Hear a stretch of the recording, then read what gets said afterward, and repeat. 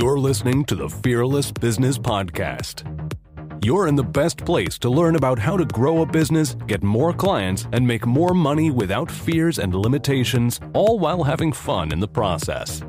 Robin Waite is the founder of Fearless Business, a business accelerator helping coaches, consultants, and freelancers double their income and more. Now here's your host, Robin Waite. Welcome back, everybody. It's the next episode of the Fearless Business Podcast. I'm your host, Robin Waite, the Fearless Business Coach. I am very honored to have a guest joining us all the way from Florida today. He is Dylan Ogline. Welcome to the show, Dylan. Hey, Robin. Thanks for having me. Good to be here. It's my absolute pleasure. So after growing his digital marketing agency into a seven-figure agency, generating over $1 million in sales annually, Dylan turned his focus to helping other people start and grow their hyper-profitable digital agencies. Dylan undoubtedly believes that anybody can start and build their own digital agency that will allow them to have more freedom and live a life with purpose and meaning. Dylan, I'm super excited to dive straight in and see if we can offer some value to the various coaches, consultants, and freelancers who are going to be watching this and listening in in the UK, rainy Wednesday afternoon here. Let's do it, man. You talk about why marketing is the number one thing that every business should be focusing on. Yes. Go for it. Why is that? So I believe that once you get, when I'm talking about marketing, I'm basically Google ads, Facebook ads, YouTube ads, things like that. Once you have that figured out, where you have a positive ROI, you know that, hey, I can spend $100 on Facebook ads and get $500 in sales back, something like that. Once you have it figured out, you have your funnel figured out, you have the ability to then buy growth. And as a consultant, as a coach, I have seen so many business owners where they're struggling, they're making mistakes, not just with marketing, but with growth, with hiring new team members, with building that next product, offering a new service. They're struggling and they're making mistakes when it really all boils down to one thing, and that's you don't know how to get more sales. You're scared to say add that new employee and add that expense of that new employee because, now I'm doubling my expenses. I don't know if I'm going to be able to double my sales. So then people end up making all sorts of mistakes. They end up being cheap about things. They take forever to do things. When in reality, if you just had your marketing figured out, you would have the confidence to make that right hire, as an example, hire the right person, onboard them, and know that, hey, once I add that person, I can then increase my marketing, do some more Facebook ads, do some more Google ads, whatever, and double my sales or triple my sales. I have the ability to buy growth. So it sounds to me like some of the common mistakes then, they're not really like traditional business mistakes as such. It's more like a mindset issue about like they can't envisage a future whereby like their income far out exceeds their outgoings. Yeah, it really comes down to fear. And then what happens is you kind of make excuses. Well, I can't find the right, and I keep going back to this hiring a person, but I can't find the right person, or I can't find the right solution, or, all the people, dealing in the digital marketing space. I've dealt with, say, web design companies where they go out and they hire this cheap developer. Because they don't want to increase their expenses a lot, but they still want to hire a developer to help them out with their workload. Well, then that developer produces crappy work because they're paying them rock bottom prices, right? Well, if you had just spent the money and hired the right person and onboarded the right team member, or went out and found a service provider that does the work the right way, you would have avoided all these problems. But the reason that people actually aren't doing that is because they want to be cheap about it, because they're scared. They have fear about, where am I going to get more sales?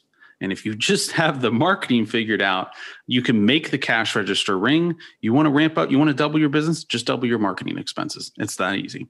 I think that's right. I mean, we have something in the UK called apprenticeship. So we get apprentices who come through very green. They're not very good at sort of, very, very like sponges. They're desperate to learn, but and we did this in our old web design days. So I ran a web design agency for 12 years, and we used to take on these very green apprentices, and they were great. They were cheap, but the amount of time it used to take to train them up to get stuff done, and they would do it in half the time that we, trained professional web designer could actually do it, or an experienced web designer could do it in.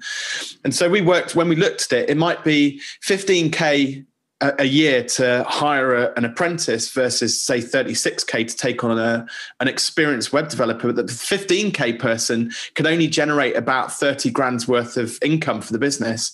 The experienced person, on the other hand, could produce 100 or even 150,000 revenue for the business. Yeah. So hiring for skills is definitely the way forward.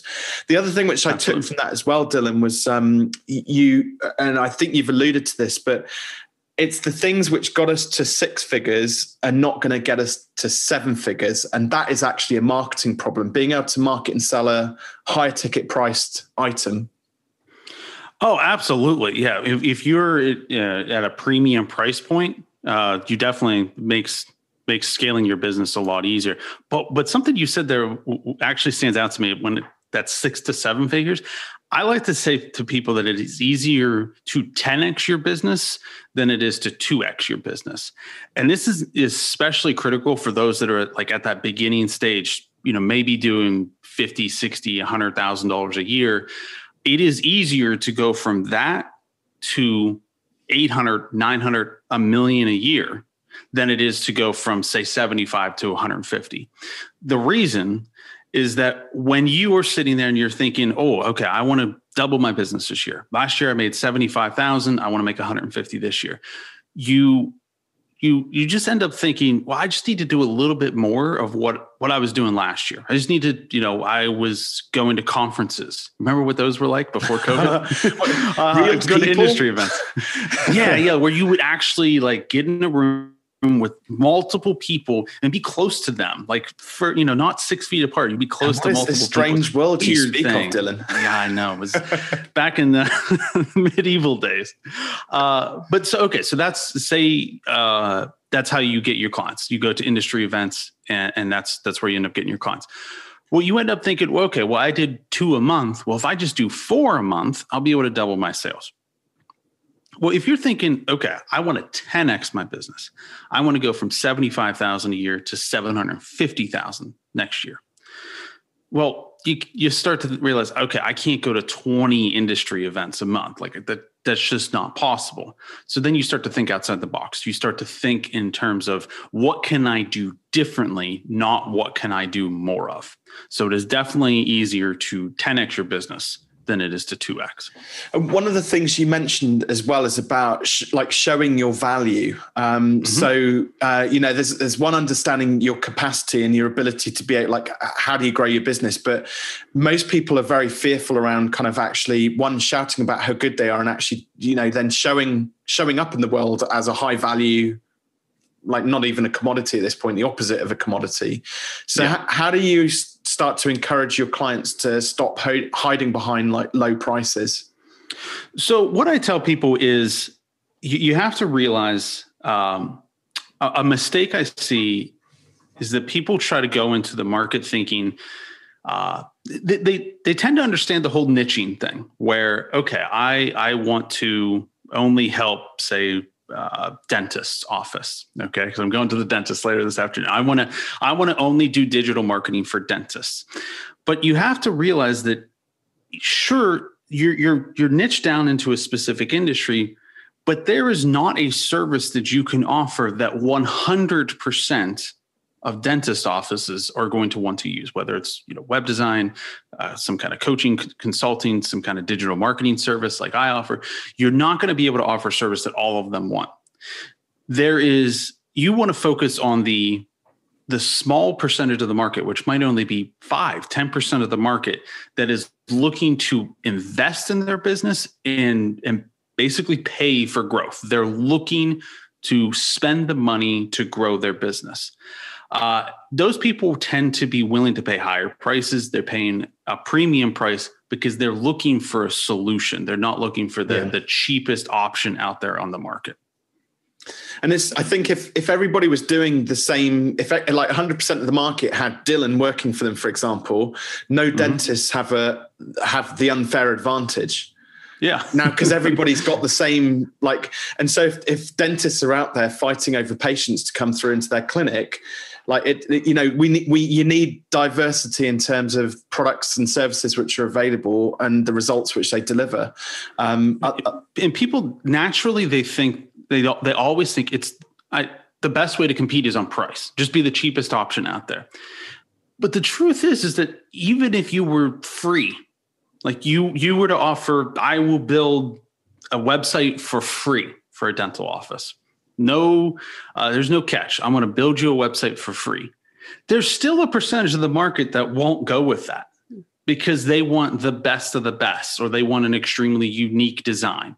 It could also be digital marketing services, anything. There was a certain percentage of the market that even if you were absolutely free, they won't go with you. So you want to focus on the percentages of the market that is looking to pay a premium price for a solution. And then those people end up 99.9% of the time, they're better to deal with. They don't haggle on price. They don't care how much time you are actually spending on their business. They care about getting a result. They are looking for a solution to grow their business, to make their business better, or to make it run more efficiently. You don't want to be focusing on on trying to think in terms of, what service can I offer that 100% of the market will want? Because the truth is there is no solution that 100% of the market will want.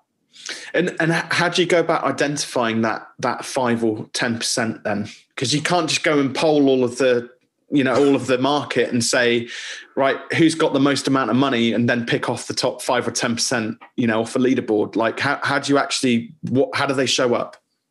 I think this comes down to niche research. And just kind of knowing your niche, knowing the industry that you're working in.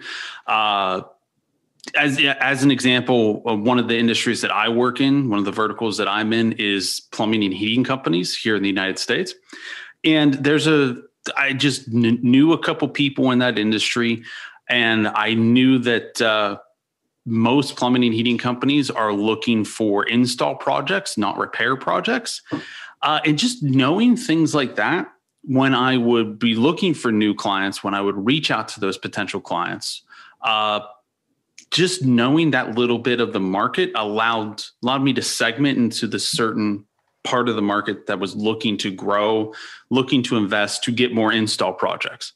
Does that make sense? Absolutely, 100%. So, whatever your niche is, this comes into where you need to know more about your niche, more about your industry, and just simply do the niche research. So how did you, where did you start? What's your story? How did you get into doing what you do? Well, my very first business was actually flipping cell phones on eBay. This is back when I was 14 or so. And for me, it was this was just the right time, because this was, I know Facebook didn't exist at the time. So this was 2003, 2004, but it was the infancy of Google ads at the time. So back then you could get clicks for like 3 or 4 cents. It was the Wild West. It was absolutely ridiculous. But when I got into business, when I started, thinking about, this is the route I want to go down, it was just the hot thing was marketing. This digital marketing thing was just a game changer for businesses, because you mean to tell me you could target specific people? You could target people that are already searching for my type of business. That was just earth shattering to the business world. I'm smiling here because do you know what? Funny enough, we had similar side hustles actually. So I was a little bit older than you by the looks of it, but 2001, 2002, my first business was actually selling, it was a side hustle because I had a job at the same time, but I was selling grade 2 listed laptops. Okay. So which sounds a little bit dodgy, but essentially what it was, the laptop would go, like the hard drive would fail or a disk drive would fail. So, and it was all modular, it was Fujitsu. So they would unplug the old disk drive, plug a new one in. It's basically brand new. Yeah. But these specific laptops, goes back to what you're saying about niches are in the riches, people. Like that 5 to 10%. So these laptops, they were specialist Fujitsu tablets. You think this is 20 years ago, a tablet, right? Flip screen, you could twizzle it around. They were used on construction sites because they were so rugged, right? So I used to buy them, this pound sterling, I don't know what the dollar equivalent would have been then, but £500. And I used to flip them and sell them for 5K each. Wow. And a construction site would buy 5, 10, 20.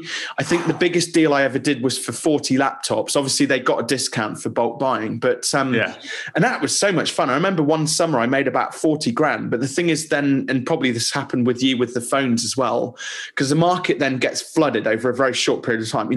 Transporter container ship comes over from China with a whole truckload of Fujitsu laptops. Market gets flooded with grade 2, and literally it went from. The thing is, like this sounds dumb, right, Dylan? I could still sell them and double my money, right? Mm-hmm. I didn't want to because I was used to like making 10 times like 10 ROI on it, right?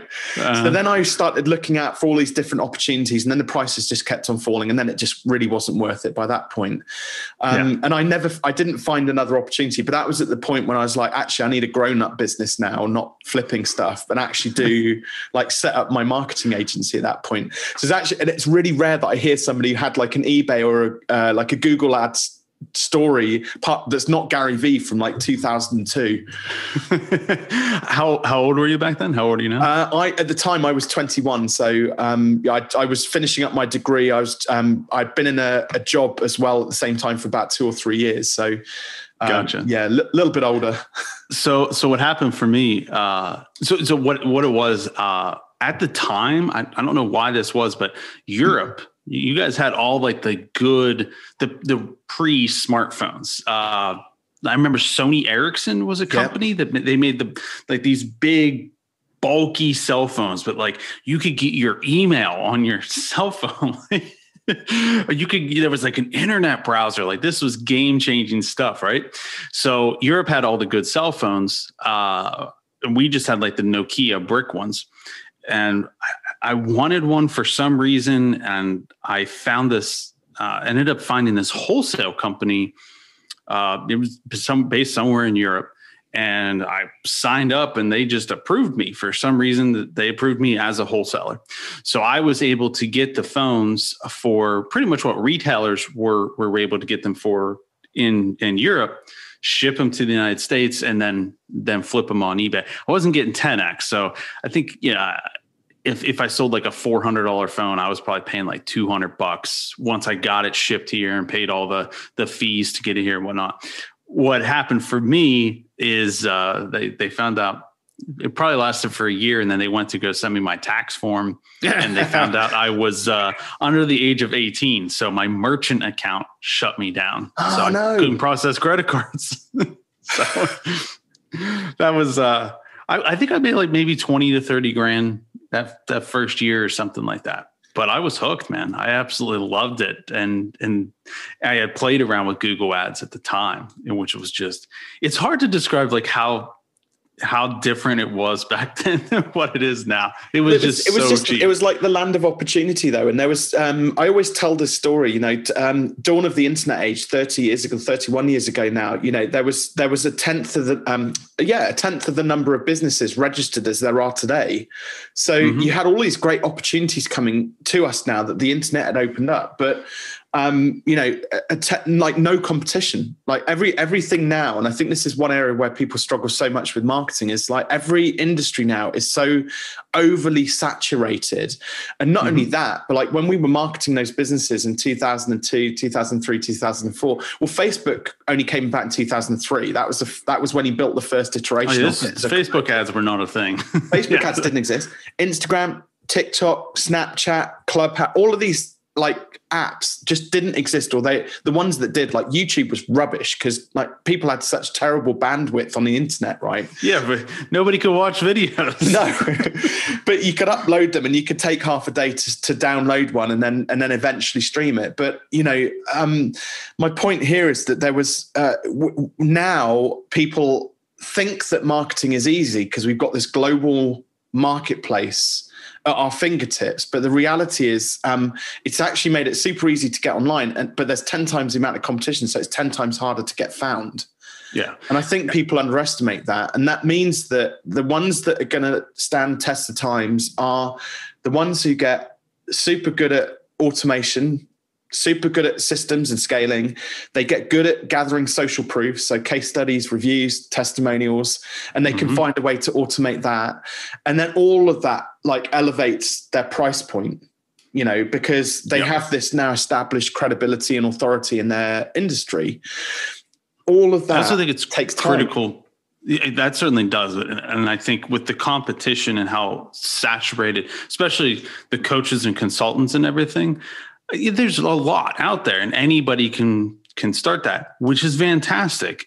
This is where I think niching down is just absolutely critical. If you're just a general business coach, business consultant, you're going to really struggle because 10,000 other guys are doing the same thing.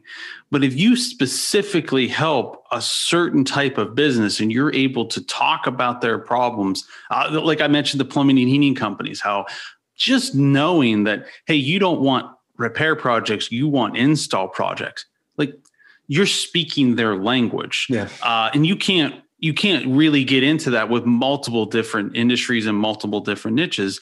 So the more niche down, the more specific you get, the more narrow, the better. And that's how you differentiate yourself in the market today. When was it that you kind of realized that? When did you know? Because reading your profile, it sounds like you had a number of different business projects on the go after the phone flipping thing, kind of that you got caught out. And so that there was a turning point where you must have had to start to focus, not necessarily niche at that point, but certainly focus your efforts. Was that a learning point which said, actually, it's not just focus on what I'm doing, but focus on who I'm actually doing it for? I mean, that was probably one of the more life-changing events of my life, was just cutting all the crap that I was working on and just focus on one single business. I did one thing I do encourage people to do is, especially if you're just starting out, is if there's, say, like 2 or 3 industries that maybe you know a little bit about, go ahead and try all 3 or 4 or 5 in the beginning, just to kind of see, like, where can I get some bites? Who can I seem to help the most? So that's one thing I did when I decided to just focus on the agency. I did go ahead and branch out into a couple different niches just to see, like, who can I help the most? But yeah, I think once you figure out your specific niche, kind of stick to that and get better and better, and then you'll be able to raise your prices and you become the premium solution provider. But yeah, it happened both at the same time. I decided to just focus on the agency, decided to just focus on the digital marketing services.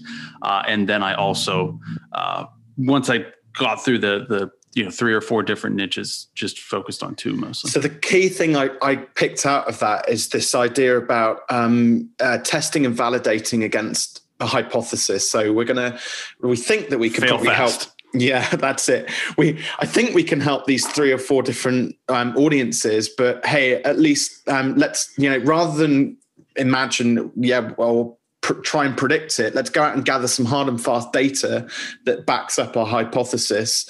And, it might be that this one converts at 20%, this one converts at 30%, this one converts at 45%, but it's low margin. So we need to go with that one in the middle. Absolutely.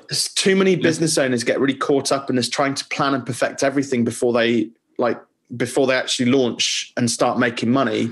I'm like, go and pitch it to 10 people, come back and tell me when you've sold 2. Yeah, that is by far the biggest mistake I made.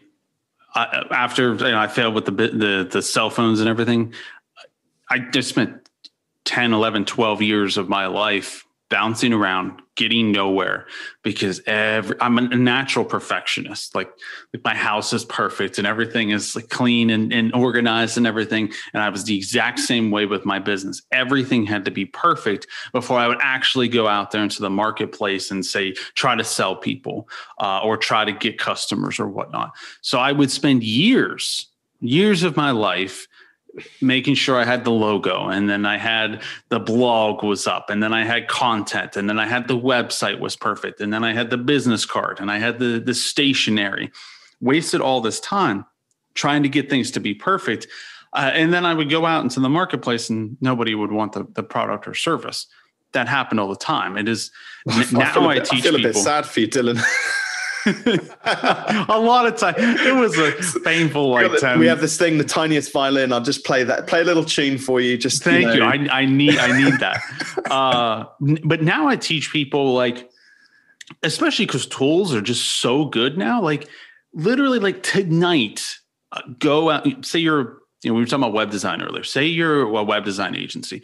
Go out tonight and build, say, 4 landing pages for 4 different industries or niches that you think you can help. And then tomorrow, work on trying to reach out to those businesses and get them to come to that landing page and see who can you actually help. Within 1 week, you should be able to answer that question. And it doesn't take a massive amount of investment. You could, to this day with my agency, I use Squarespace. That's it. That's what I use for my website. It's $17 a month or something. You just build the landing page, get things out there. You want to fail as quickly as possible. Since we're talking to a lot of coaches and consultants here. Another thing I say, take it a step further, and I like to say sell before you ever build. So if you have, say you're doing a web design agency, or you're a coach who has a training program or something like that, don't build out the ultimate version of your training program, or know how to build the website or do the digital marketing service, or consult a certain industry before you ever sell somebody in that industry.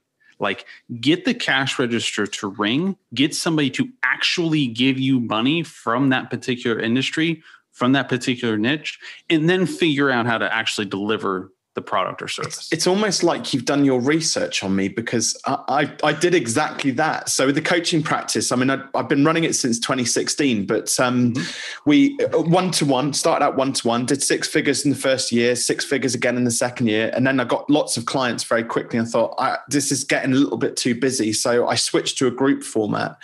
But, and I see so many coaches make this mistake, which I didn't do, I'll add, but go out, they build their full learning platform and spend months creating these wonderful videos and the workbooks and all this sort of stuff. And I was like, no, stop that. I'm just going to go and go into my group. And I built up an audience of about 800 people by this point. So I went into my group and I pitched this. I over 2 weeks sent various emails out and things like that. Just went through the launch sequence, and I sold 30 people onto my first cohort of the group program. Awesome. It was awesome. And then so now it's November 2018. I've collected all this money and my wife's like, well, when are you going to start? And I was like, well, it starts on January the 1st. She's like, cool. So when are you going to build it? And I was like, yeah, good point. Got to build the damn thing now. Yeah. So literally I locked myself in my office in town, which I don't have anymore, now working from home and stuff. So I ditched it, but locked myself in the office for 4 days between Christmas and New Year.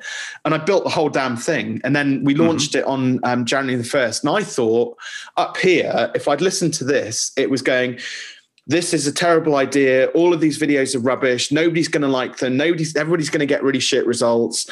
I had all of that. I'm the fearless business coach, still the fear kind of rattling around in my head.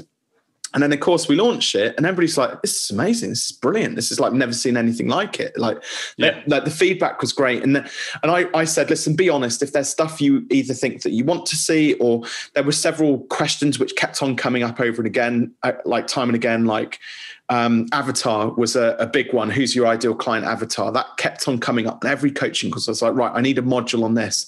3 modules out of 80 videos, which I put together. That's all we had to add into it. And I think if I'd waited, it would have taken me months, if not years, to actually pull together that content before I had the confidence to do it. And now I tell people just JFDI, just fucking do it. Just launch it. Just fucking do it. Yeah. And you, because of that time constraint, you ended up focusing on the absolute critical few things and let go of the trivial many and really narrow down on what you needed to provide. Like, these are the things that I absolutely need to provide. And then you also mentioned you asked the people, be honest. I think that honesty part is critical. Tell people like, hey, I just launched this. Please tell me what you need. The best feedback you can get from the marketplace is actual people telling you this is what I need. You can only guess what you think the marketplace can need. So by building just the most basic version of that product, that service, that course, and then telling people, okay, so I know how to provide this solution. Here's the solution. What else do you think you need? Sometimes you're going to get it right, but more often than not, like you mentioned, there was a few videos that you needed to add to give people that extra little bit of value. How long would have you spent building that out, wasting your time? Then you probably would have overbuilt it, or you might have still missed those 3 videos and not included that. I also know a lot of people who they will spend years building out their program, and then they go to sell it and they find out that nobody actually wants it. That's the worst thing you can do. And we're not tricking people here. But what's interesting though, Dylan, is about the reason why people do procrastinate and not launch. So one, there's the fear of failure, and it's basic fears. But I met a really interesting guy once who was building out a software app that effectively it took a 3D photo of your body. It was a fashion app, so it would then dress you in. Once it had a 3D version of your body, it would dress you in the clothes that they made, the outfits. So a really smart piece of kit, and they were starting to develop like virtual reality versions of it and all this sort of stuff. And I said to him, like, it sounds like you put so much effort into this. And like, how long have you been doing this for? And he's like, 3.5 years. It's like, oh, this is amazing. You must have loads of customers. He's like, no, we've got none. I was like, why haven't you got any customers? You got anybody on beta? Have you tested this? And he's like, no, we haven't even tested it properly yet. It's like, I was like, so when are you going to launch them? It's like, well, no, we're not. I don't want to launch it yet. It's not ready. But it transpired, and I think this is quite a key learning here. Unfortunately, his parents had passed away very recently in a car crash. And he inherited a load of money. Because of the accident, he left his job, and now he's got all this money. He had this thing about fashion. Yeah. And it was weird. It's like, because it was his parents' inheritance that he wanted this product to be perfect. And I was like, that's about as complex as you can get a reason for not launching. And all he was worried about was just letting his parents down. It was their legacy. And I just said to him, listen, what do you think they would want you to do? Do you think they would want this to be successful? And he's like, yeah. How would you define that success? He's like, well, I don't know. It would be live. There would be people buying my products, and there'd be people wearing my jackets, my trousers and stuff. I was like, you're actually letting your parents down by not spending their money and not like giving this thing a shot. Yeah. And that was like, honestly, it couldn't have been more complex than that. But what other things do you tend to see that stop people from actually like, we've got to do this? Well, it's 100%. It definitely comes down to fear. Another thing is because you get personally attached to your business. It's your baby. You want it to be perfect. And one of the things I commonly see is people will look at other businesses or we're on a podcast right now. They'll look at other podcasts and they'll be like, I want my podcast to be like this. I'm niche down, or I have this specific industry that I'm helping, but I want it to look like this. And they end up looking at the biggest shows in the industry, or they look at other consultants who are extremely successful and they see their website and they see this and they see that. And what people just fail to realize is that you're not looking at the first version. Yeah. You're looking at the 50th iteration in that. If you're looking at podcasts, if you look at like the big shows, like the Joe Rogan show. Do you guys follow Joe Rogan over there? Joe Rogan, I have never looked at John Lee Dumas's podcast on Entrepreneurs on Fire and thought I want some of that in my life. Okay, well, I think he's probably on like episode 1,000, right? 3,000 he's up to. A ridiculous amount. You're listening to the 3,000th version. Your first version will never be as good as his 3,000th version. But the only way that you can get to that 50th iteration or the 100th iteration or the 1,000th iteration is by doing the first one. Yeah. So you want to get there as quickly as possible. This is especially important when it comes to creative, putting content out there, videos, things like that. Like if you're putting out, we were talking pre-show about video marketing and whatnot, putting out YouTube videos. People will look at these videos that get 1 million views or whatnot and be like, oh man, that's amazing. Like that would be great if I can do that for my business. But you have to realize like, that's probably that guy's like 400th video that you're looking. He didn't start that good, or she wasn't that great in the beginning. The only way they got that good is by continuously doing it, continuously putting out better iterations, and just continuously improving. So the best thing to do is just get it out there as fast as possible. Yeah, totally agree. Couldn't agree more. And I'm a big fan of Eric Ries's The Lean Startup as well. If anybody wants a book on the principles of kind of feedback cycles, right over there. It was The Lean Startup was actually the second business or entrepreneurship book which I read when I started to get into personal development. I did the very typical thing. I left school and then thought I don't ever have to learn and read a book again. So I stopped for years. And then midway through my business, with the agency, I was like, probably need a bit of help with this. I started listening to audiobooks, but I picked up Eric Ries's Lean Startup. And then my first book is still on this shelf behind me, Built to Sell by a guy called John Warrillow, who's another great consultant, sold several. I haven't heard of that. I like your bookshelf back there.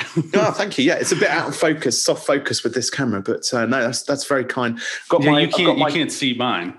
VW camper over there. I've got my Range Rover, which, on that shelf, and I've got a few other things. So this is kind of like my dream shelf, really, of like, and pictures of the family and stuff. But so you mentioned about so kind of iterating fast, but obviously that's a part of your process that you help your clients go through. What are the kind of typical steps which you take your clients through in terms of when you're preparing them and taking them through scaling? So, the main thing that I teach students is fail as fast as possible, get things out quickly, because most of the time, we were talking earlier about me and my perfectionism and how you had to have the business card, you had to have the stationery and the nice logo and stuff like that. I really teach students, like I tell my story of like I went through all this 12 years of pain trying to be a perfectionist. And then I decided I'm going to go as hard as I can in the other direction. So I had a 7-figure agency with no logo, no website, no professional voiceover system, none of that stuff. But I did have all that stuff with the multitude of failed businesses that came before.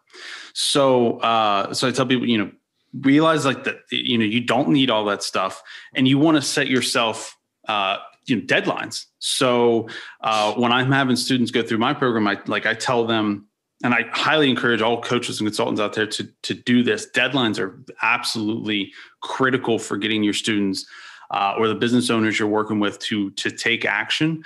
So like I tell people, like the first week, you're going to want a website, you're going to want a name, you're going to want an email system and things like that. Okay. You're doing that tonight.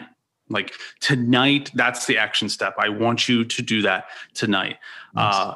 By setting those deadlines, then you cut out, okay, I'm going to spend a week or 2 weeks or a month building out my website. Like, no, you're building it tonight. I don't even think you need it, but you're going to want it. You're going to be more confident when you jump on a sales call with somebody. So build it tonight.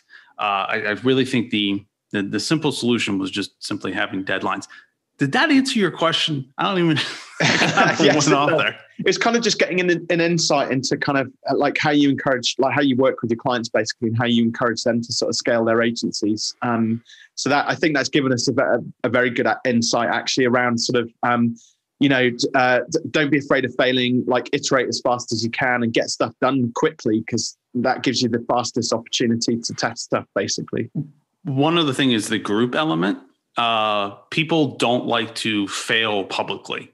So I tell people, like, I'm beating into them, like, go post on Facebook, go, when we jump on the weekly group call or something, I want you to tell me what's going on in your business.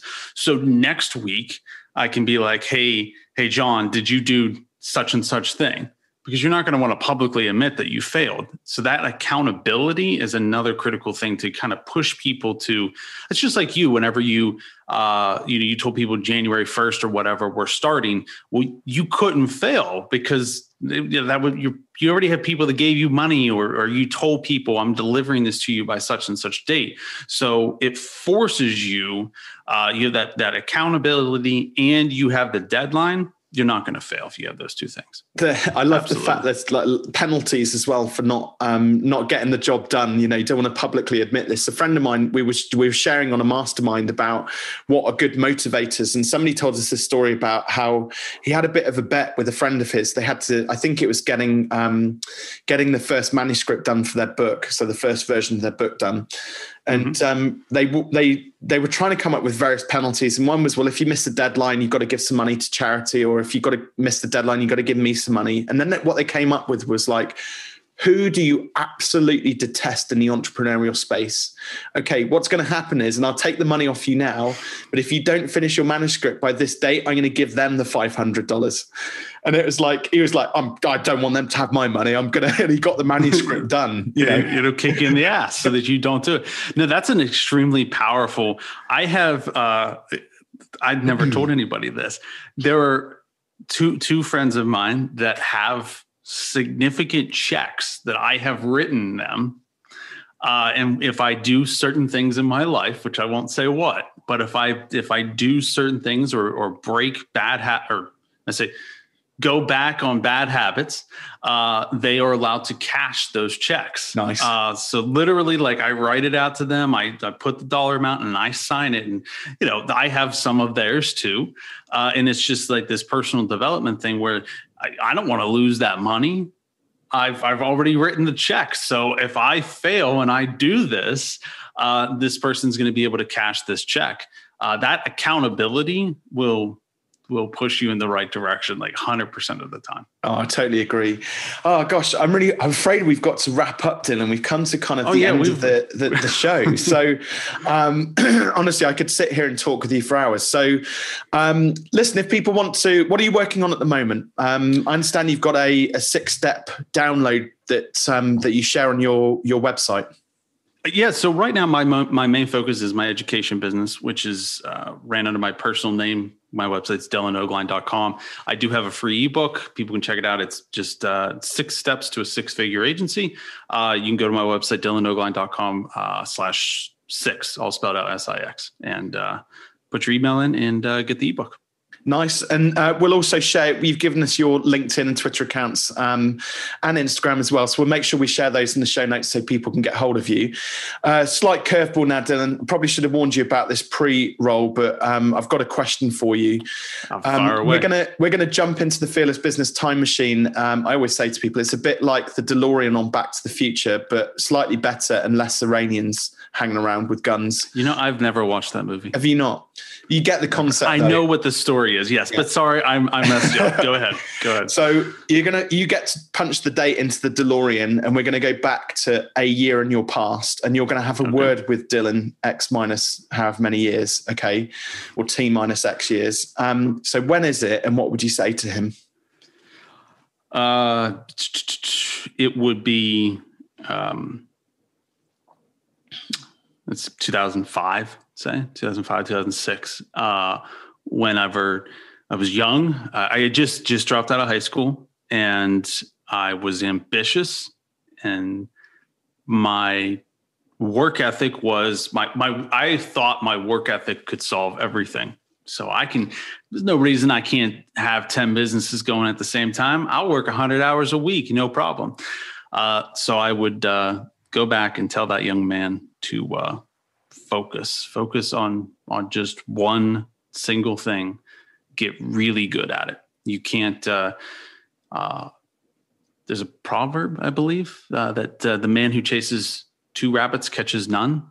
Well, if you chase 10, you're certainly not going to catch any.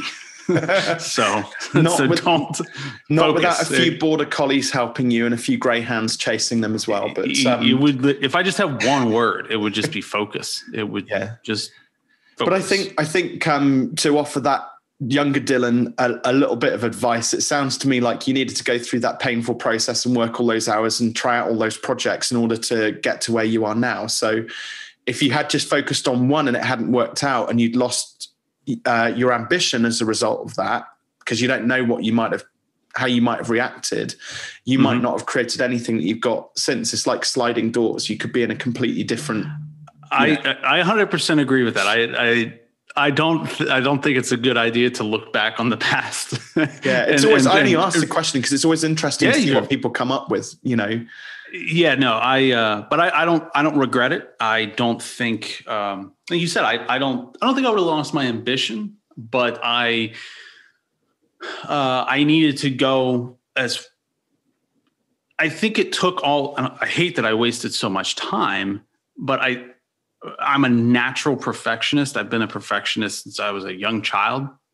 And I think I needed to fail over and over and over again for it to be beat into me that I need to go the other way and not be a perfectionist. Yeah. And be comfortable with the messiness of building a business, of, getting some success going. It's not this perfectionist thing. It's messy. And I agree. I don't think I would have learned the lesson had I just been told to focus on one single thing back then. I would probably say that and buy some Amazon stock. So probably say that. Probably a good idea. Absolutely. Well, I've always thought, I was building websites for other people in 2004 and I should have bought, apparently I think a $5,000 investment in Facebook in 2005 or 6 would have been worth something like 130 billion. Oh, in today's money. It's nuts, isn't it, when you think about it? But hey, I have a good friend who invested, he's about 10 years older than me. And I don't know when, maybe sometime in the late 90s, he bought like $5,000, $10,000 worth of Apple. And last time I talked to him, he was like, if he would have held it, it would have been worth like 20 to 30 million. But he didn't hold it. He like doubled or tripled his money. But it's incredible when you look back at those things. Or like Bitcoin. I would have told myself to buy some Bitcoin. Take everything you got and put some Bitcoin. Stack up 20 gazillion computers and mine a shed ton of Bitcoin. Just get all the Bitcoin you can. Put every penny you got into Bitcoin. But there's no reason to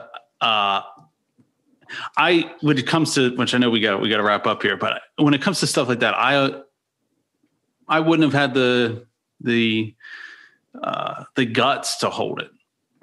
There's no way I would have, and very few people would. If you had bought Bitcoin when it was 2 cents or whatever it was at the beginning, I know what you mean, because it's my what do you call it? My risk aversion when I was in my 20s is very different to what I understand about investing and money now and wealth building and wealth creation now. I would say that I'm risk averse when it comes to things like cycling down hills at 50 miles an hour. When it comes to investments, you understand that you've just got to ride out the storms and you've got to wait for 3 to 5 years to start to get those returns. But I'd have wanted that money like within a day, like 20 years ago. Like now it's like, I don't care. I've got the money. So people, I especially younger people, I get a lot of young people in my training program. A lot of them are like, what do you think the next Bitcoin is? And I'm like, dude, there's no reason to even try to guess that, because I guarantee you, if you had bought Bitcoin at 10 cents, you would have sold it like $2. Yeah. There's no way you would have held Bitcoin until it was $50,000. If you got $10,000, put it into your own business. That's the best investment vehicle. Yeah, the best investment is in your business, in yourself. And then if you have extra cash, invest it in broad market index funds and just invest in the market. Don't try to pick things, because listen, you don't have it in you. Very, very, very few people have it in them to hold Bitcoin from 5 cents to 50,000. So you're absolutely not going to do that. So it's better to just invest in yourself. That's the absolute best investment you can make. And then any extra cash you have, just invest in the markets and broad market index funds. So. Who knew we were going to be giving financial advice? By the way, I gotta add the disclaimer. I'm not a financial advisor. I am not. Don't listen to me. I have no idea what I'm talking about. You might as well just go burn your money rather than listen to Dylan.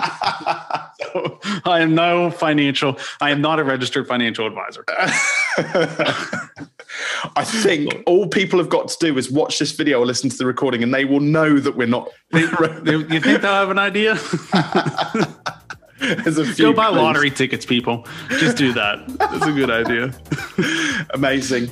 Listen, Dylan, thank you. I really appreciate your time. You've been a fantastic guest. Absolutely, Robin. Thanks so much for having me, man.